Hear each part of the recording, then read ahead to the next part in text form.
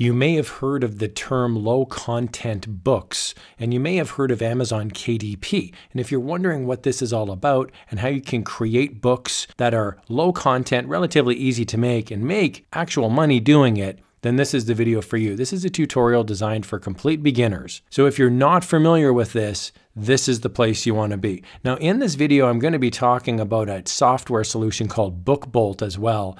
And I'm a huge fan of this. I'm going to put a link to BOOKBOLT in the video description down below. Just a heads up, it is an affiliate link. That just means if you purchase BOOKBOLT, I would receive a small commission.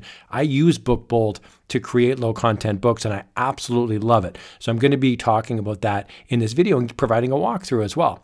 Let's jump into Amazon KDP in general. Why should you sell low content books on Amazon KDP? Well, there's a number of reasons. First of all, Amazon KDP is completely free to list.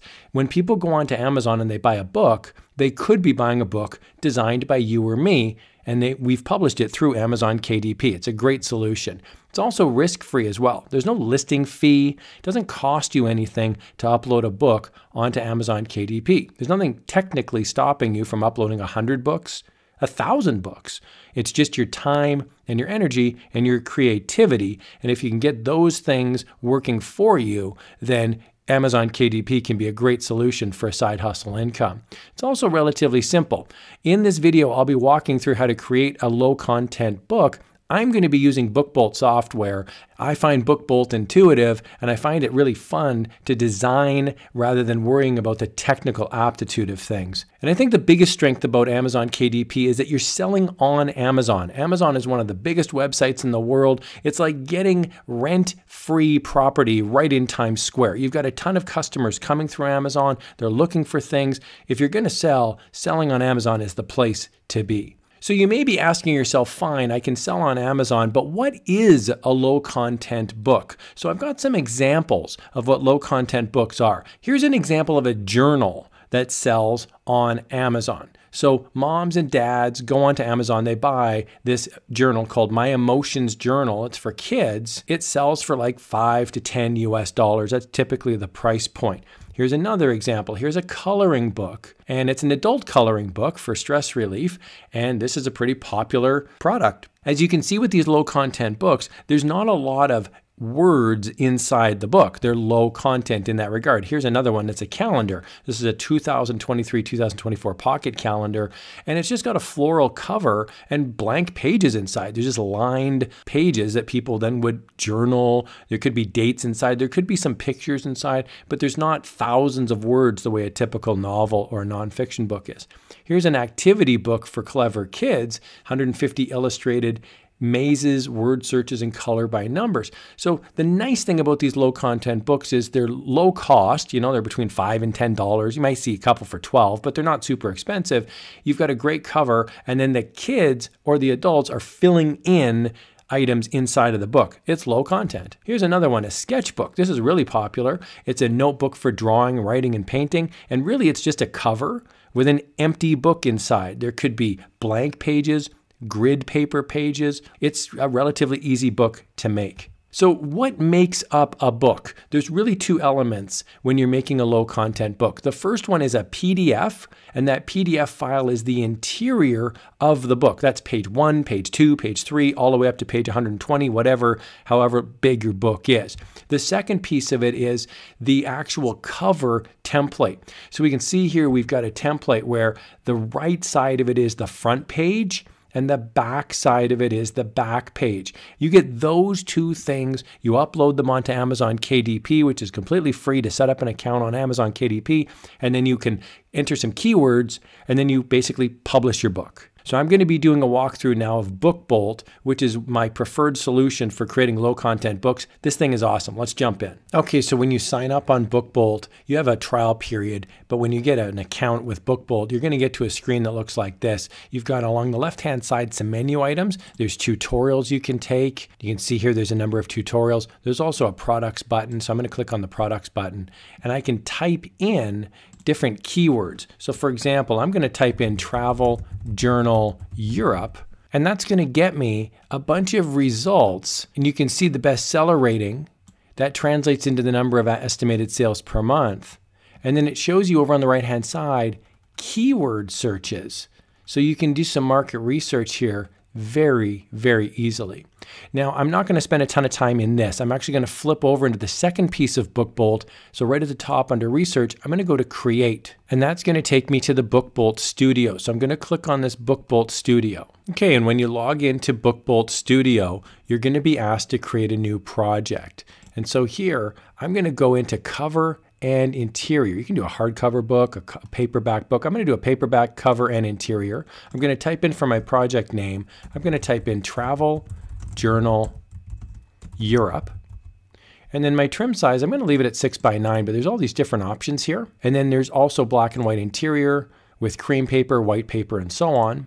And then my page count, I'm going to make this a 120 page book. So I can just do the up arrow, or I can also type in 120 pages. And then there's a bleed or no bleed option. I'm going to create project. Okay, and from here, I get on the left-hand side a bunch of thumbnails. The first thumbnail is my cover. And so my cover here is basically my front pages on the right, my back pages on the left. And then I get page 1, page 2, and so on. And you'll notice all the pages are blank. So you might think, wow, this is going to take a lot of work because I need to fill 120 pages. Oh my goodness. Plus I need to design the cover. Well, we're going to do this in just minutes. So what I'm going to do first is fill in the interior of the book. I'm going to click this little maze icon right here, which is called Page Templates. And then from here, I can select a template, a blank template. So for example, there's blank and ruled paper down on the right. There's dot graph paper, graph paper. I'm just going to select this ruled variants. I'm going to select 3 variants. You can see there's narrow, college, and wide. I'm going to select wide. And then from here, I'm going to select all. So all of my pages will now be filled in with that template, and I'm just going to unselect the cover. So every page now, except the cover, will have that ruled page in there. I'm going to select next, and I'm just going to select submit. And we'll see now every page along the left-hand side, you'll notice, is the exact same. It's just a blank page. I can scroll all the way down to the end, page 102, for example, and even page 102 has got ruled lines on there. Every page is the exact same. So that's the low content aspect of it. Now we're going to design the cover. So I've got a cover template here, and I'm going to select a paper color to start. So over here on the top left, I'm going to pick paper color, and I'm going to pick black. That's one of the defaults. Now it's not going to show up because I've got the template sitting on top of the actual cover. So this cover template, I can change this template opacity, and I can make it down to 0, or I can make it 50, whatever I want. I'm going to leave it like that so we can still see it a tiny bit. It gives me an idea of where to put my different graphics and my text. I'm now going to click on the text button, which is on the left-hand side, and I'm going to just select heading. And that gives me this box that I can now put something in. So I'm going to just double click inside of it, and I'm going to type in travel log, and then I'm just going to move this now up here. And you can see there's guidelines that come in, which is really nice. This would be like perfectly centered, for example, right there. I can just move it up.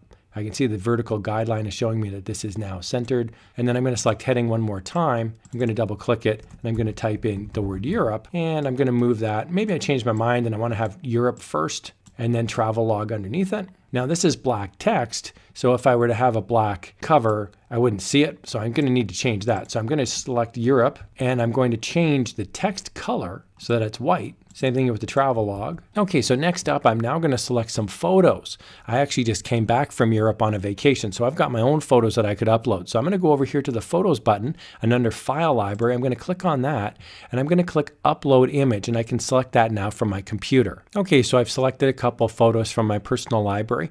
I'm going to select this one over here on the right. This is the Amalfi Coast. I was just there a couple weeks ago, and so I'm going to use that as my cover page, my cover picture here. So I'm going to put this right in the middle. I can always change the cover template down to 0. Now you can also upload other photos as well into your book using Pixabay or Unsplash. So I'm going to click on the Pictures button, and you can see here under Uploads, I've got a picture that I took from Italy, but I can also go to Pixabay, and I could type in, for example, Europe, and see what comes up.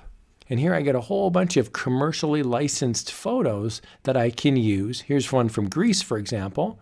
I can select that, and I can put that now over on my back cover. I can then select the file library. I can go to Unsplash, which is another website that offers commercially licensed products, and I'll type in Europe, and we'll see what else pops up. So here, for example, is the Eiffel Tower. I'm going to select that. I can put that down at the bottom. I'm going to go back into Pixabay and I'm going to type in something specific here. I'll type in England and I'll get this nice picture here of a London landmark. And then I can shrink them down. I can move them around. So I'm going to put a nice little window of pictures right here in the middle of the book. Okay, and just like that, I've got some pictures now on the back cover of my European travel log. And it took me literally a couple minutes, and I just grabbed these professional photos. I'm proud that I used one of my own photos here in the front. I'm going to make this a tiny bit bigger. I can move this around. Okay, and I really like the way that looks. I could also go into one of the internal pages as well and add graphics to that. So here I've clicked on page 1, and then it's just a blank page here with some rules. And I could go in here to the file library, and I could pick an image off of Pixabay, for example. I could type in the word Rome, and I could find a picture here to add in. So for example, I'm going to pick this one of the Roman Colosseum. And now we'll see that the Roman Colosseum picture adds in. I could shrink it, I can move it around, and this is a really neat feature as well. There's effects over here as well. So I could make it black and white, grayscale, for example. I'll just click OK. I can also adjust the image, brightness, contrast. We could also change the opacity of this image as well. I've made it a bit bigger here so we can see it, but let's say we wanted to make it a background image. Well, I can click on right here. This is the opacity, and I could change the opacity down to say 30% or 20%, whatever I want, and now it just sits in the background. You could still write your journal over top of it. You could fill your 100 and some odd pages with great looking graphics as well and make your book even more unique, add even more value for your clients. So from here, I can make sure my product is saved. So I've saved it. I've also got the auto feature turned on. Okay, so now I want to make sure that this book becomes a PDF. So I'm going to go up to project on the top left, and I'm going to download this project. Now I have two options, and I would just suggest that you try either one and see which one looks better. It's personal preference. And I'm going to click this. It now is going to put me in a queue to download this PDF. Now it looks like a lot in queue, but it's only going to take maybe a couple minutes. Grab a quick coffee and it will download and create my PDF file. Okay, so about a minute later, it's now given me an option to save my zip file, which is what I'll do now to my computer. I'll save my zip file. So the zip file is basically two files. One is the interior, which is just a PDF, 120 pages of blank pages. And then the cover is another PDF file, and that is my travel log cover that's completely designed around the template. Now I'm going to upload this to Amazon KDP. So Amazon KDP is a completely free website you can upload onto Amazon. You just need to create a free account. And here at the top, I'm going to click on Create to create a new book. It's going to ask me if I want to create an ebook, a paperback, or a hardcover. I want to create a paperback. And then from here, I really just have to fill in the keywords. Europe Travel Journal, and I've got a little subtitle in there. I can actually push this down. I can copy this and move it down into the subtitle as well. And then if it's part of a series, I would add it's not part of a series. Edition number, I'm not going to add anything. For my author, I'm going to put in my name here. And then contributors, no contributors, and then description. This is where you would take a look at other best-selling books, and then you would add in something. So I'm just going to type in something here. Okay, so I've added in some keywords, which is a summary of my book. And you could do a whole lot more than what I've done. I've just put in a couple lines there. Publishing rights, I own the copyrights. And now keywords, I'm going to pick 7 keywords. And then I can also pick some categories here as well. And it's a low content book, so I'm going to check that box off for low content book. And I'm going to choose my categories now. And one of the things that's nice inside of BOOKBOLT is over on the left-hand side, there's actually a KDP categories option. So when I click on that, it brings me to this page, and I can type in Europe Travel Journal. And we can see what comes up here. So nonfiction travel, Europe general, nonfiction travel, Europe Western. So I'm going to pick that, Europe, and then I'm going to pick a couple off of this, general, and I'll pick Western, for example, and click save. So that's really helpful. And then adult content, no, there's no adult content in there. I'll save and continue. I'm going to publish without an ISBN. The publication date will just be today. Black and white interior with white paper, nice and easy.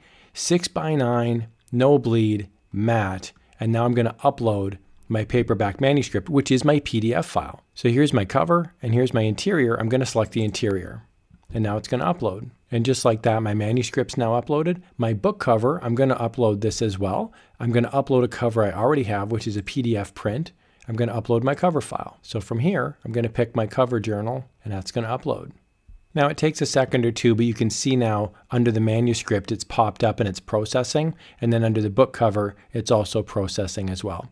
I can also go down here to the book preview and I can launch the previewer if you want. So I'm going to click that button. And this is nice because it gives me an idea of what the book's going to look like. There's my front page, my back page, and then I can simply click through and I can see it's just a blank book. It's a journal, which is great. So I can click approve here. I'm happy with the way this looks. And then this is really nice. It gives you a printing cost summary and it's translated into different currencies. So now I'm going to go to my pricing and you can see the price to print this is actually pretty low, $2.29 US. I'm going to go to save and continue and I'm going to set my pricing. Okay, so I've got my territory set to all territories. My primary marketplace is Amazon. And then here I can just type in what I'd like it to be. So my minimum needs to be $3.82. So I'm going to type in $5, for example.